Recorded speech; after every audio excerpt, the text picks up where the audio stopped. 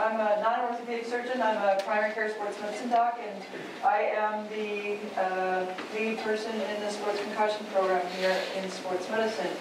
I'm not here to recruit you to come and see me as a patient.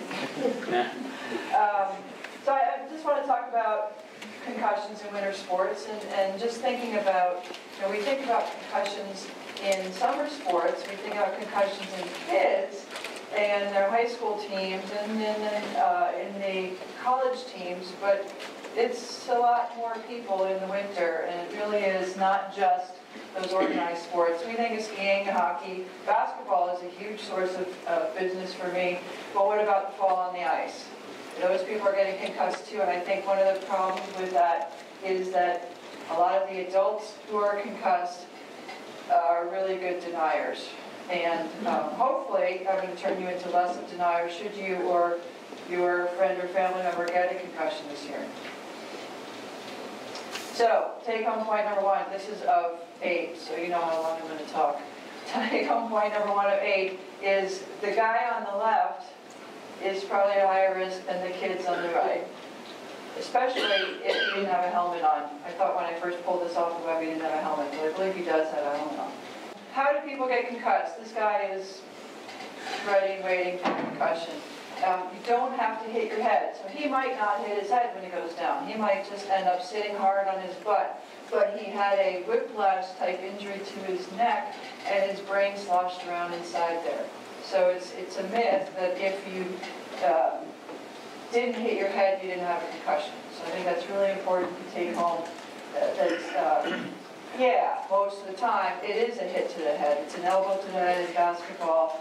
It's some sort of object hitting the head or the head hitting the ground, but it's not always. And the rotational force makes a big, big difference. That is, when the head goes down, especially if there's anything from the side, that rotational force is really going to slosh that brain around. One of the things I talk about when I see the kids who've had a concussion is the unexpected hit. This guy, here he is, walking down the street with his cup of coffee. He should have known better, because if you look at this, what has he got on? He's got on these regular old sneakers with nothing on there, and it's slick.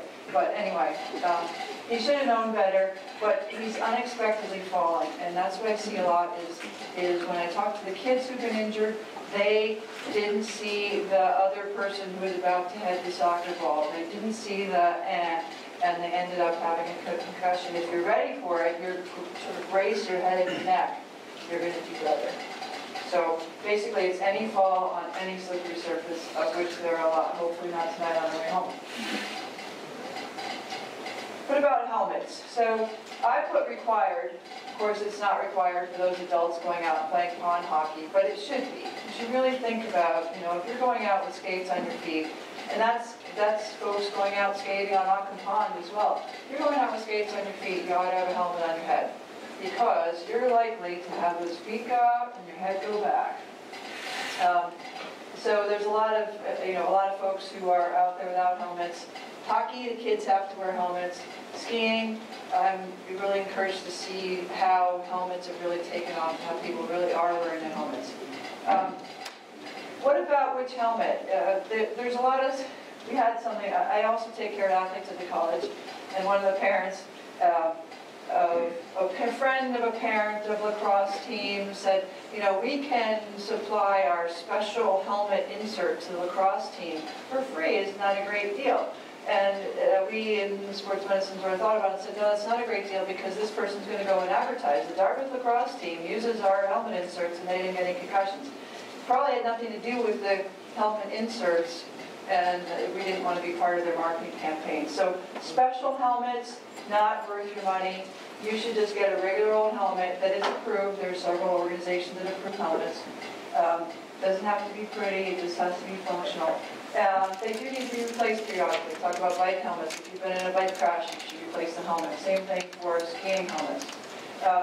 Helmet add-ons, the sort of padding that goes on the outside, or like this thing I was talking about on the inside, really are not worth your money. So, take home point number 2. I'll read it, but no helmet prevents concussion. They can help turn a potentially lethal head injury into a concussion. More likely to prevent a more serious brain injury, and don't spend extra money. What do I mean by that? The helmet is supposed to take the person who should have died from hitting that tree skiing and turn that brain injury into a concussion. So that's worth it. If they have a concussion, great, good for them. But they could have died if they didn't have the helmet on. So what about recognizing a concussion? I think this is key, and this is important for adults who are injured in a fall on the ice. Symptoms might not happen immediately. You might fall on the ice and go, yeah, I think I'm okay, and then maybe I'm not as okay as I thought, and that could be hours later. So paying some attention to, you know, I don't quite feel right. I got this headache, and you know, that's right, I did take that fall skiing this afternoon. You don't have to lose consciousness. So, oh, I didn't lose consciousness, so it wasn't a concussion. No, that's not true. We used to have a grading score of concussion. This was a this bad concussion, this bad, and this bad. And you know how hard it is trying to figure out if somebody really lost consciousness? Number one. Number two, for how long? It's basically impossible to figure it out. So fortunately, all of the loss of consciousness was dumped from the grading scale, which is really a huge relief to us. Really looking at symptoms in 4 different general areas: migraine-like symptoms, sleep symptoms, emotional symptoms, and concentration or schoolwork. So in the migraine-like grouping of symptoms, headache, light and noise sensitivity. The person who has migraine likes to be in the dark, and they don't want to hear loud noises. Nausea, a lot of times migraine people can be nauseous, and that fits with the migraine-like cluster. You don't have to have, you can have like 1 from category A and 3 from category B, that sort of thing. The second cluster is sleeping too much, not being able to get to sleep, sleeping too little, so some sort of sleep disturbance is common in those who've had concussion. Emotional. I don't see a lot of emotional stuff, and when I do, it's sort of odd. I actually had a gal at the college this afternoon who was concussed in a game this weekend, and said she started crying right away. For no apparent reason, she started crying. And it's this sort of inappropriate crying, or sometimes the parents will say, my kid is just way more irritable than usual. They're not their normal self, they're just edgy. And the 4th one is concentration, which is trouble remembering, fogginess. This is where school issues show up for our kids. This is where your work is going to be affected if you're an adult trying to sit at a computer. I've separated balance and lightheadedness into a stealth 5th category. Sorry about that. Because balance is really, really another way that we're looking at assessing concussions. People can feel off balance, they can be lightheaded, and that's one of the things we can sort of measure, and not in a perfect way, but we can try to measure. So balance actually sort of belongs back in migraine-like, but it's not migraine enough like that. I gave it a 5th category. Take-home point number 3. When in doubt, sit them out. So when I said that concussion symptoms don't happen immediately, you may not know whether this is going to be a serious injury and a significant concussion until hours later. If somebody takes a bad hit, takes a bad skiing fall, you should be done. That should be it for the day. If it wasn't a concussion, great, good for you. You didn't risk a second injury. So grown-ups, this is you too, and I keep saying this is for grown-ups as well, because we think about, so many times we think about concussion as just for kids. So you decide that this probably is a concussion, and you decide that you need to be seen. You might go to the ED if it's particularly bad. You think, I think this needs to be checked out in the ED. You might go to your regular doctor a couple days later. I don't know, it's just not right. I don't feel right. So when we see you, we'll say, all right, tell me about your history. What happened to you? Did you hit your head? Do you think you hit your head? Did you have a fall where you almost hit your head? We're going to ask about previous concussions as well. What are your symptoms? We're going to go through those sets of symptoms, trying to say, okay, this person really looks like they're mostly migraine, or this person actually has more balanced symptoms. We're going to do a neurologic exam, And then this gets to my next take-home point. Evaluation may or may not include imaging. People think that they need a CT scan, that if they're in the ED, they're in the emergency room because they need a CT scan. And there's actually very specific criteria, and I think our ED here does a really fabulous job of using those criteria to decide who needs that CAT scan and who doesn't. And there's a set of criteria, and they look at the patient very carefully, and if they say you don't need a CT scan, you don't need a CT scan. They're going to be really very careful to make sure they're not going to miss somebody who actually needs one. So I like that. There's a lot of small community hospitals who have a moonlighter, who don't have somebody who's emergency medicine trained, who will say everybody who comes in with a possible concussion gets a CT scan, and that's a lot of extra radiation to a lot of people's brains. So I think being cautious about CT scans is smart. Sometimes people come to me and they're asking for MRI. They want MRI to be done, and we really, very rarely, if ever, do MRIs. MRIs cost a lot of money, and unless you have what we call focal symptoms, that is, symptoms that localize to one particular part of the brain, unilateral one-sided hearing loss, something that seems really kind of odd and one-sided, then we will consider MRI, but typically we don't. So here I'm going to cheat a little bit.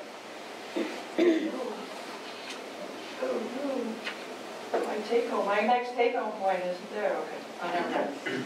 It's almost there. I forgot another slide. So brain imaging, what are we looking for? If we're going to image the brain, we're looking for not a concussion. We're looking for something worse, something more serious than concussion. So we're looking for bleeding into the brain.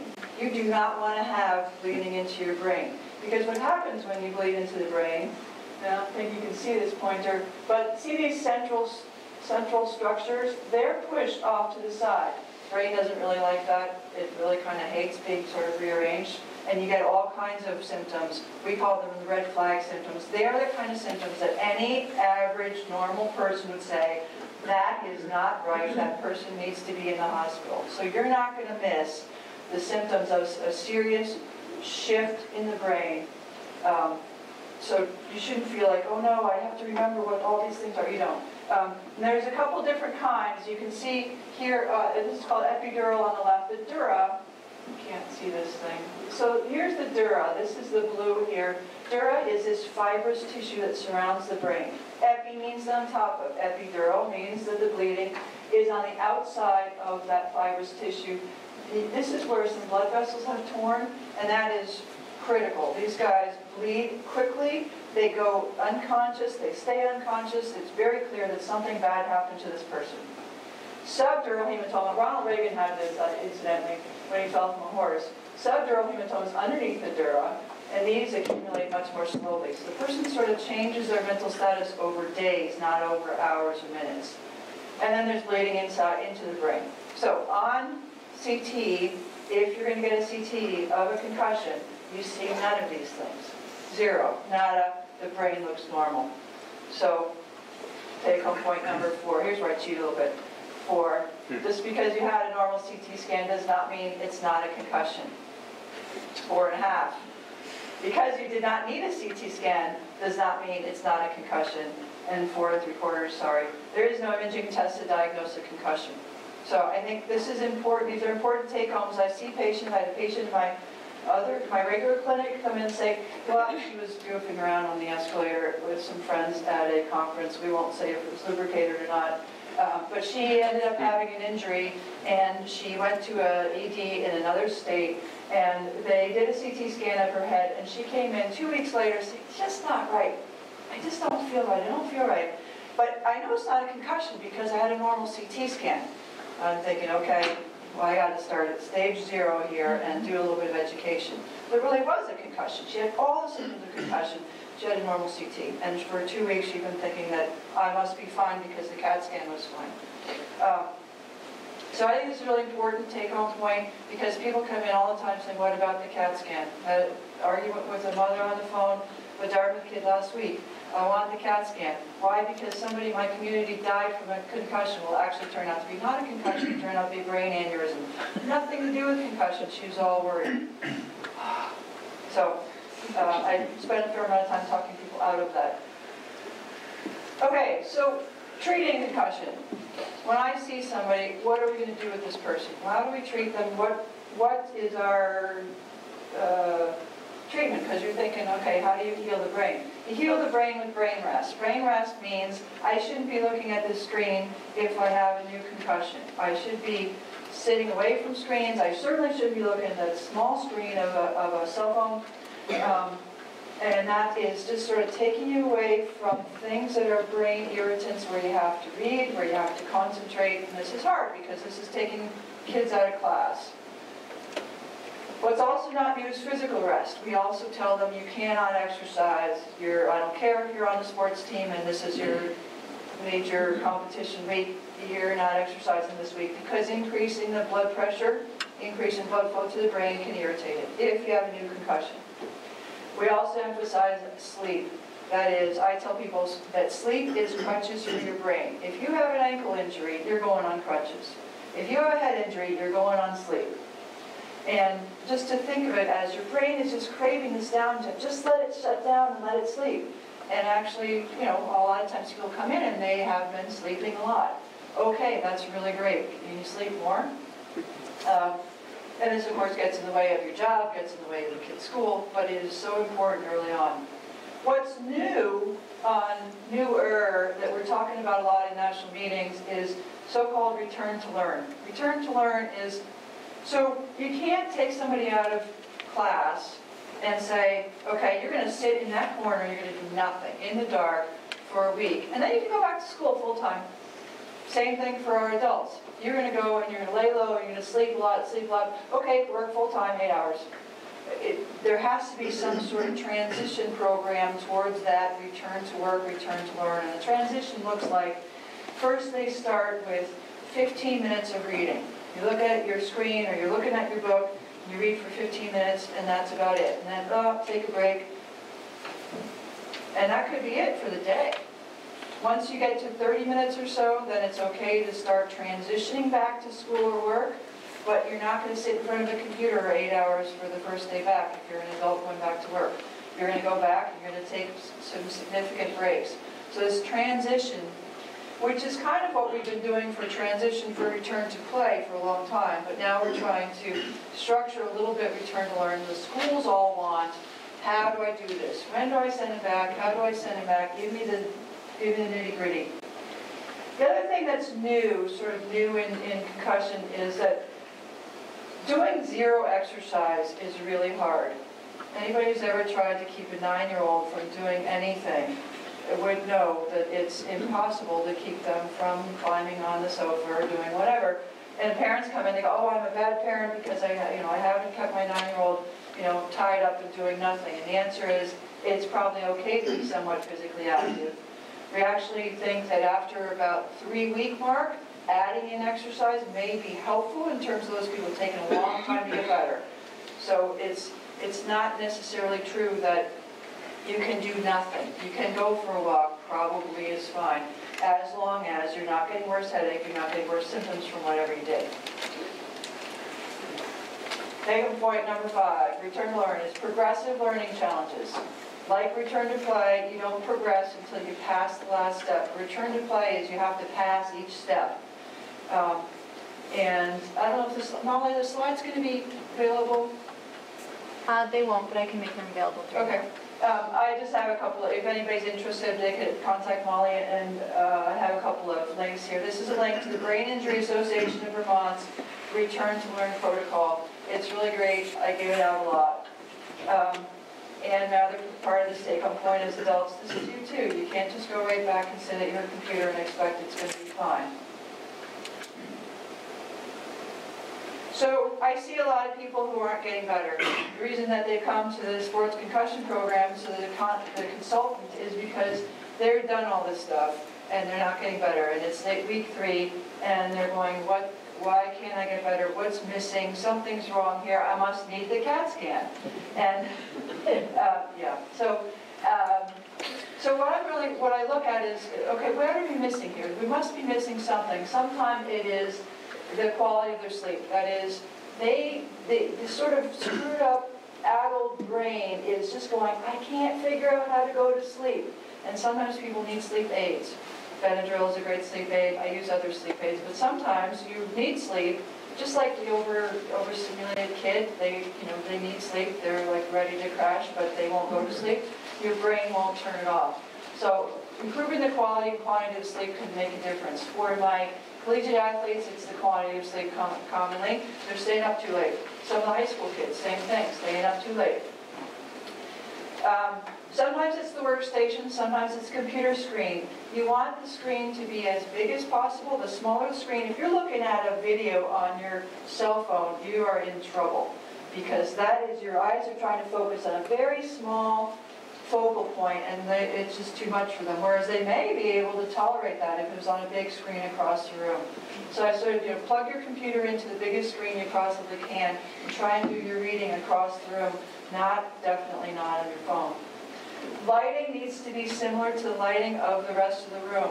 Looking at a computer screen in the dark is really bad for your eyes and just confuses your brain into, I don't know, not knowing whether it's light or dark out, but those people who are trying to not disturb their roommate and have their laptop open on their bed doesn't work very well. A lot of the people who aren't getting better, the answer is in their balance. That is, they are sort of off balance, and that balance is triggered just like you would be triggered when you are motion sick. Motion sick, you're triggered by all this visual input. They get triggered by the visual input of the computer screen. And so trying to make sure that it's not a balance and visual is worthwhile. And I send a lot of people to balance and vestibular physical therapy. There is such a thing. Donna Pigeon is a therapist here, does an awesome job with the patients that I send to her, and often that's what's missing. Sometimes it's this on the bottom, exercising too soon and too hard.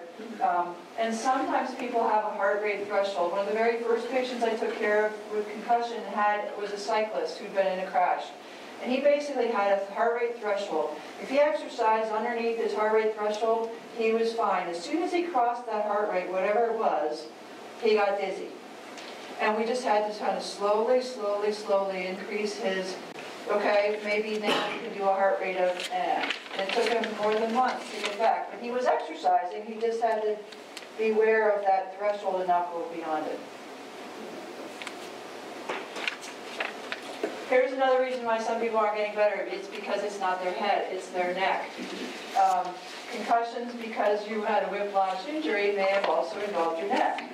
And typically, this isn't enough to require imaging of the neck. You didn't go to the ED and say, oh, it's my neck. You went and said, oh, it's my head. But if the ED has any concerns, believe me, they're very good at deciding who needs a neck imaging. If you have a neck injury, muscle injury, this can be a real cause for persistent headaches. So sometimes we see people who the only remaining symptom is headache, and they're being held out, can't do your sports, can't participate because you still have a headache. Well, in fact, the headache may not be from their head, it may be muscle tension headache from their neck. So we have them consider physical therapy, and I want to teach you my next take-home point. This is my very favorite neck stretch. I want everybody to try it. So this is, I call this the headrest stretch. You imagine yourself driving, putting your head on the headrest and keeping your eyes on the road. Your chin is going straight back, your eyes are staying facing forward. So what you're doing here is you're stretching back, behind, you can go straight back, and then you can tip and tip. You do a really nice stretch of the muscles in the back of your neck if you do the posterior glide first, the headrest stretch. So that's take home point number 6. Return to play. I mentioned return to play already. Here's another link, but the CDC has a great website, a part of their website. If you go into cdc.gov and you put in concussion, or you put in heads up, is the name of their program.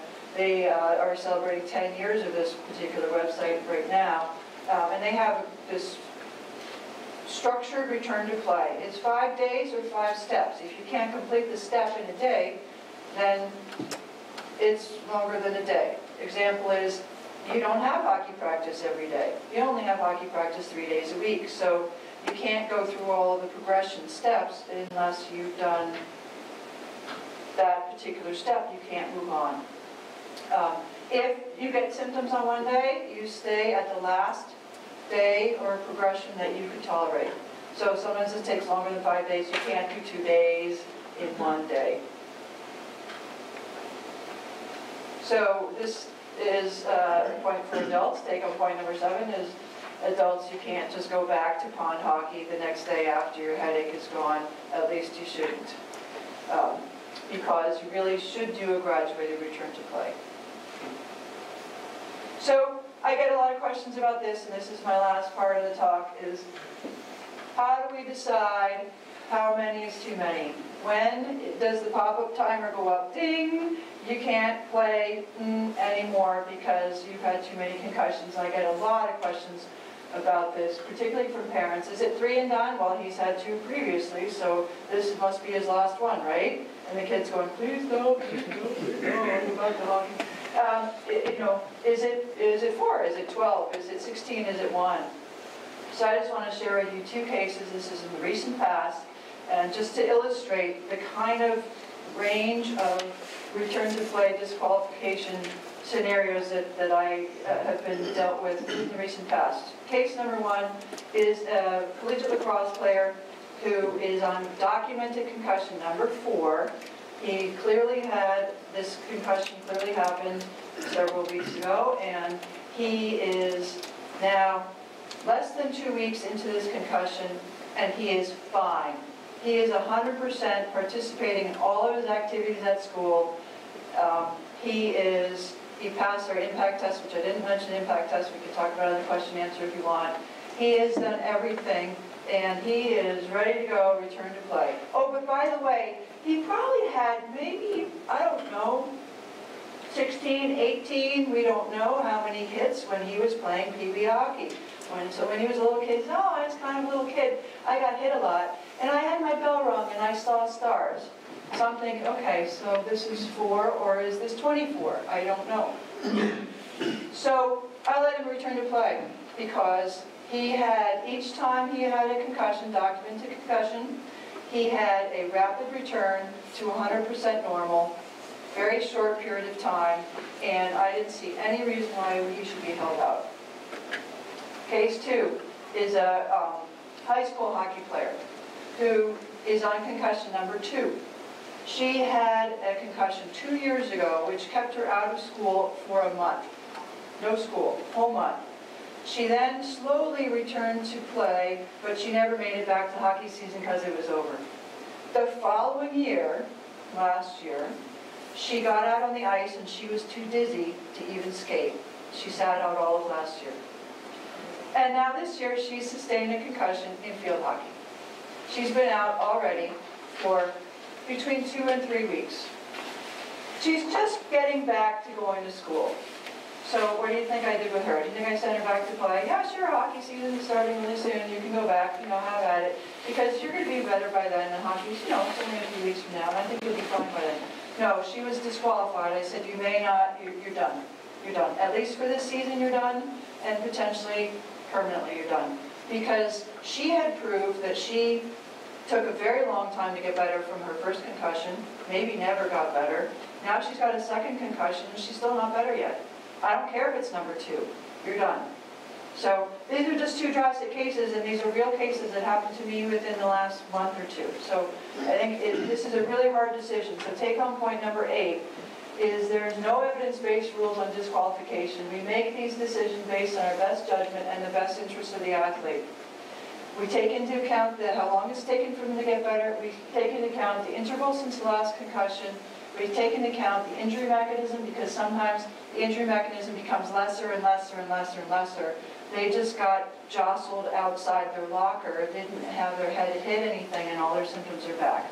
So this is a really hard decision, and I've illustrated 2 cases that are pretty drastically different, both of which I thought were pretty straightforward, and most of the cases aren't that straightforward.